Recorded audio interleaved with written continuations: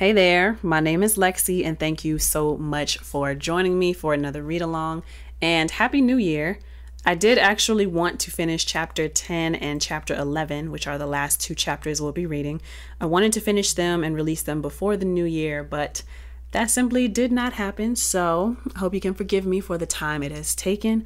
But let's go ahead and get into chapter 10. This is Omarion, Unbothered, the Power of Choosing Joy. Chapter 10, Relationship with Rhythm and Spirituality. I am making the connection to life through rhythm. I dance. Everything has rhythm. To live is to be musical. I dance. Rhythm is the universal language of the soul. I dance. I bring balance and order to my life with rhythm and harmony. I dance.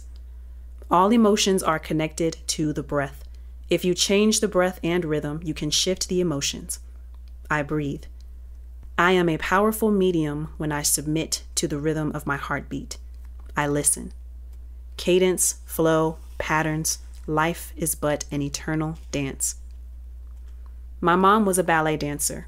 While she was pregnant with me at the precious age of 16, she continued to dance and have music be a major part of her life throughout my childhood.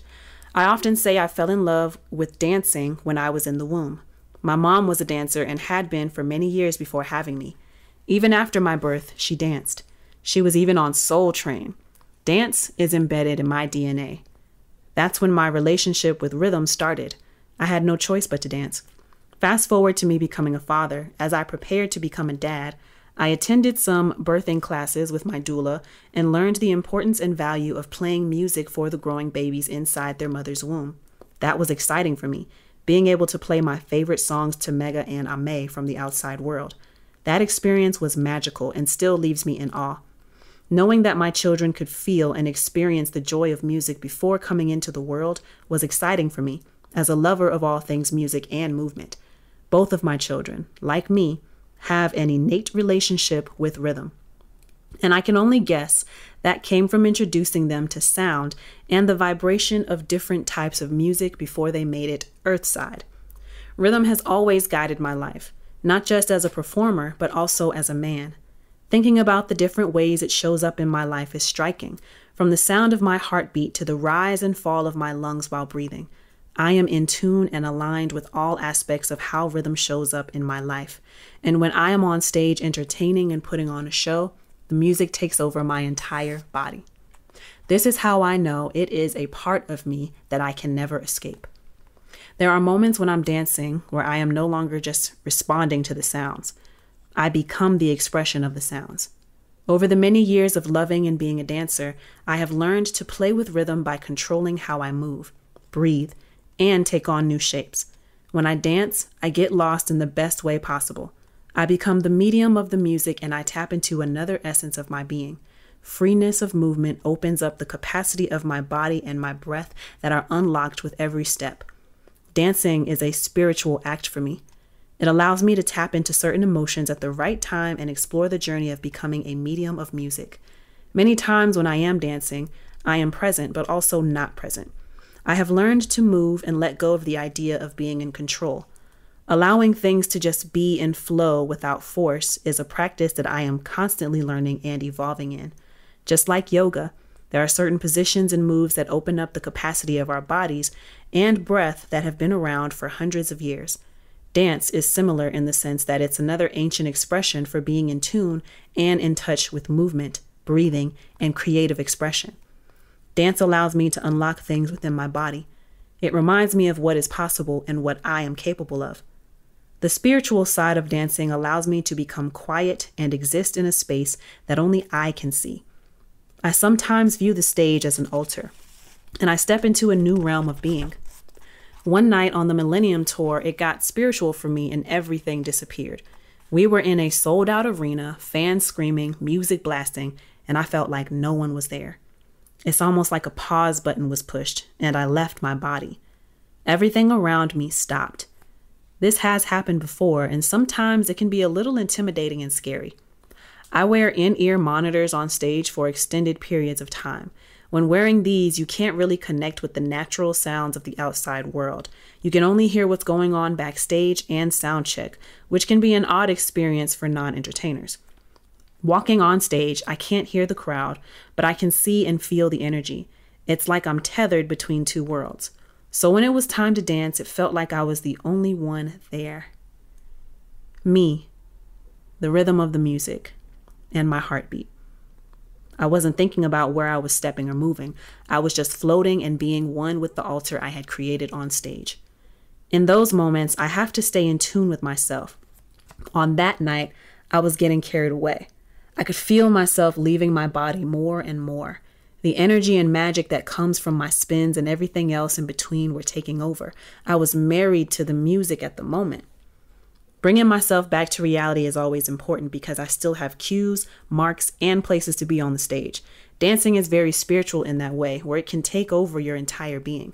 Yes, you want that to happen, but you also must have a healthy relationship with it.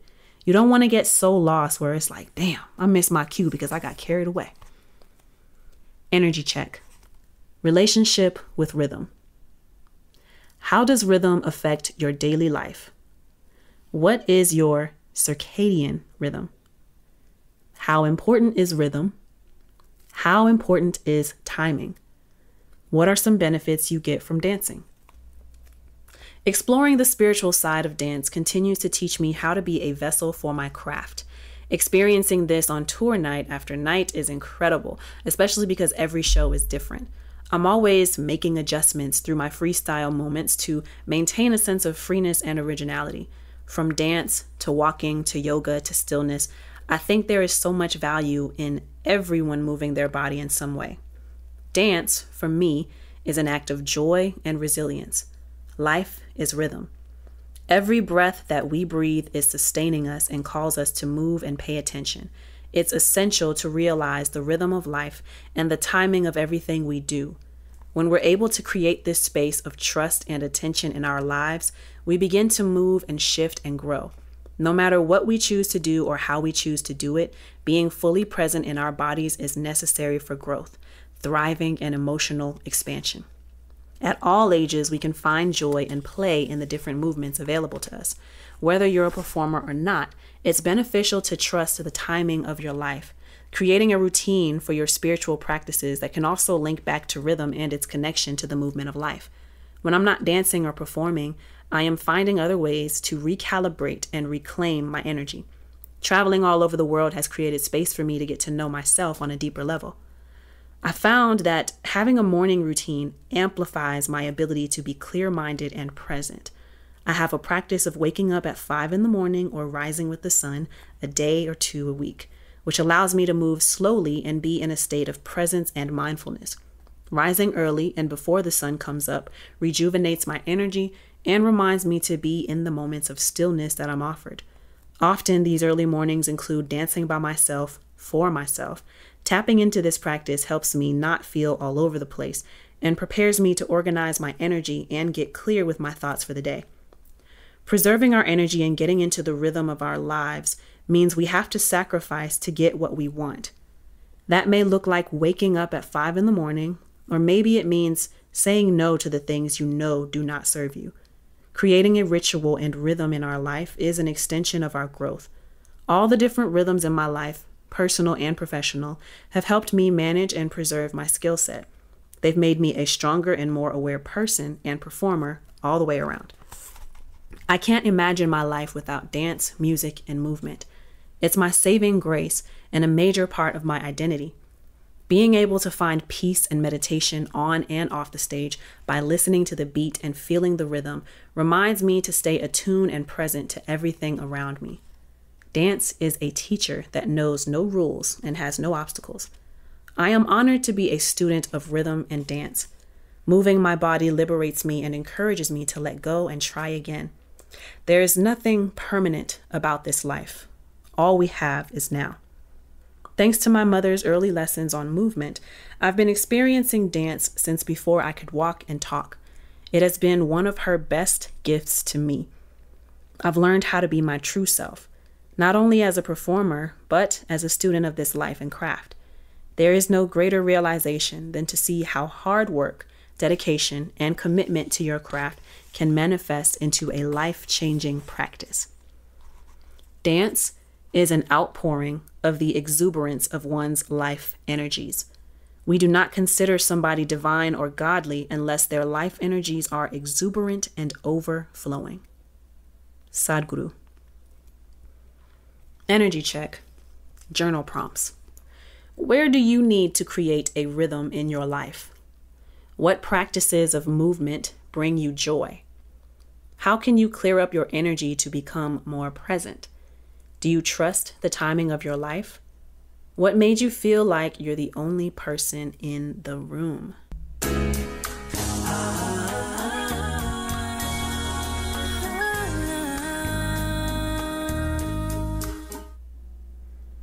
Well, this chapter really resonates with me.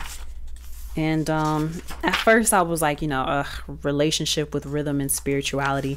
And he started talking about his dancing and everything. I was like, okay, I don't know if I'll be able to relate to this. But as a music artist, I love the way that he is describing being in, like, how life is a rhythm, right? And every breath that we take is a part of that rhythm.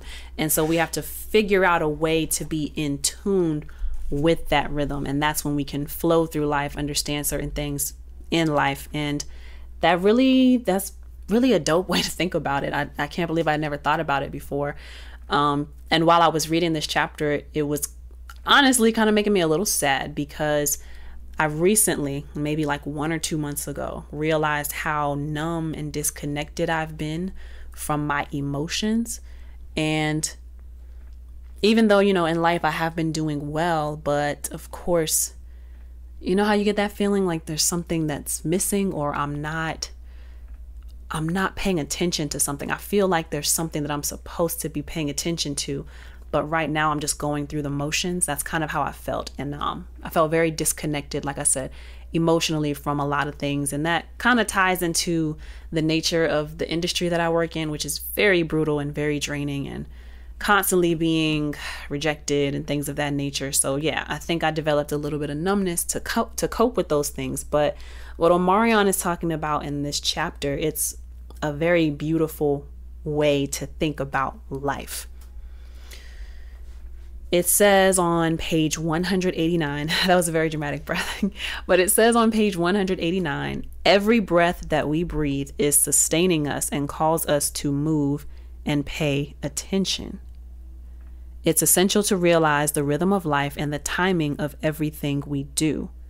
When we're able to create this space of trust and attention in our lives, we begin to move and shift and grow. No matter what we choose to do or how we choose to do it, being fully present in our bodies is necessary for growth, thriving, and emotional expansion.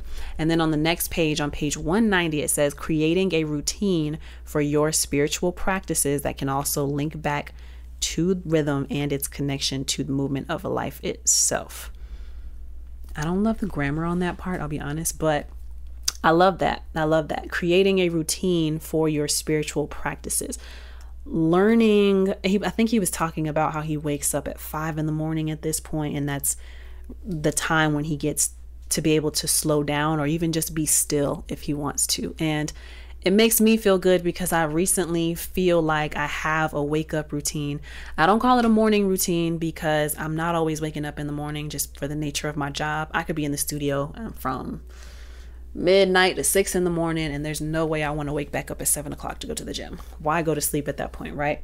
So I call it my wake up routine. But I'm very proud of myself because for the past 2-3 weeks, like just before Christmas, I started implementing this wake up routine, and it just makes me feel really good, and it sets the tone for the rest of my day. And honestly, that quiet moment where I get to, because when I wake up, just to give a little insight into my day, nobody asked, but here it is. When I wake up, my wake up routine consists of talking to God, meditating on my goals for the day. And, prayer and meditation to me is like the same thing. You're allowing yourself a still moment to think organize your thoughts, and whatever jumps out is probably what you want to focus on first. And so you should focus on that, right? But my wake up routine is a wake up, talk to God, meditate on the day, meditate on my goals for the day, what I want to see myself accomplish. And then because I want to have some kind of movement every day, work out and or stretch. These days it's been both, 5 times a week, work out and then stretch at the end of my workout. Drink water, make my bed, clean something, read and or do a puzzle. I've been reading a book, a fiction book every single day and doing my Sudoku puzzle. And those 2 things, reading and doing a puzzle, really just makes me slow down in a way that I don't always allow myself. And so I think my point that I'm getting at is creating this routine, just like Omarion mentioned in this book. Creating this routine helps me to feel more in tune with what I'm doing. And I've had this conversation with other friends before, right? The reason why people are so, like, I think there's the real pandemic and epidemic is the mental health crisis that's going on, right? I think a big part of that is because everyone's always going. We never get to slow down. We're never encouraged to slow down. We're encouraged not to sleep even.